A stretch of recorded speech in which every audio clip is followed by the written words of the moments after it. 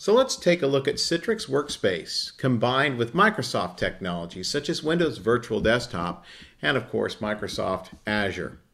And before I begin, I do want to point out that on this MacBook I am not connected to an enterprise network and there are no traditional VPNs. I'm just using an internet connection through a wireless access point.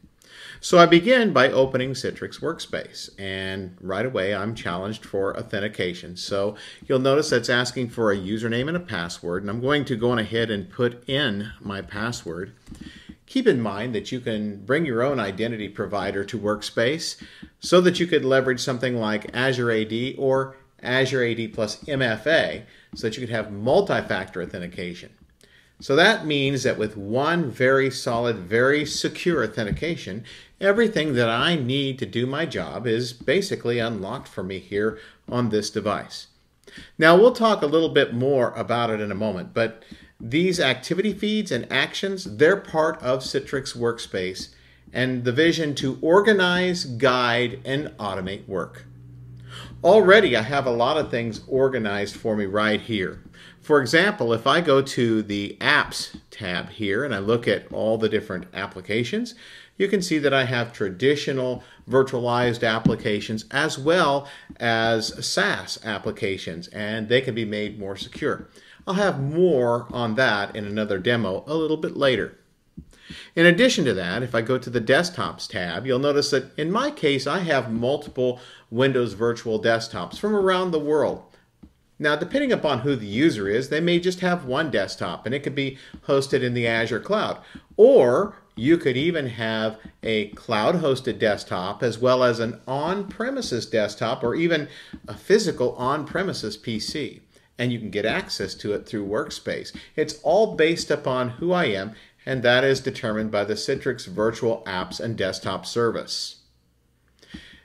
Additionally, I have down here my files, and within files I even have a connector which takes me right out to OneDrive for Business. I have a few sample files in here just to show you that right here from the Workspace I can access OneDrive. But we're more interested in Windows Virtual Desktop, and I will point out here that the most recent things that you access, things that you use every day, they show up in these recent apps and desktops over here on the right. And I'm going to click on WVD Americas. At this point, the Windows Virtual Desktop is up and running in Azure, and the connection is being made through Citrix HDX. And just like that, I'm inside of a virtual desktop coming from Azure, and as you can see here, I'm single sign-on in.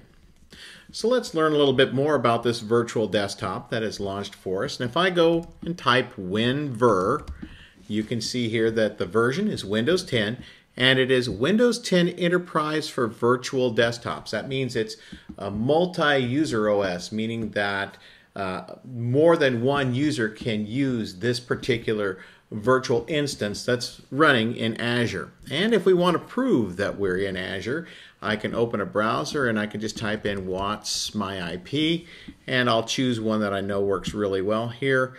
If I go right here to this one and open it, you'll see here that it shows that indeed the ISP is Microsoft Corporation. This is coming out of San Antonio. Obviously, that's where this particular virtual desktop is hosted.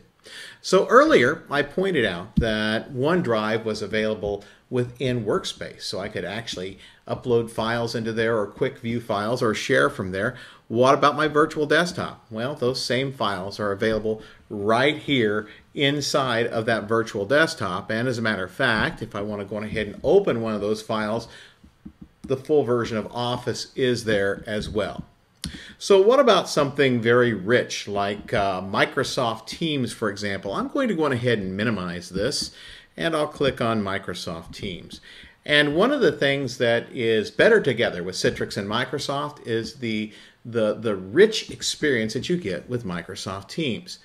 The two companies work together to create Teams optimization, and if I go to the About, you'll notice here it says optimized for Citrix HDX. And keep in mind that I'm actually doing this demo here on a Mac. So that optimization works across multiple platforms. What it basically means is that while Teams is running inside of the virtual desktop, being hosted hundreds, maybe thousands of miles away from me. The actual media experience, the audio and video, is being redirected to this endpoint device, in this case my Mac, so that it renders here locally that portion of the Teams experience, and I get a great experience.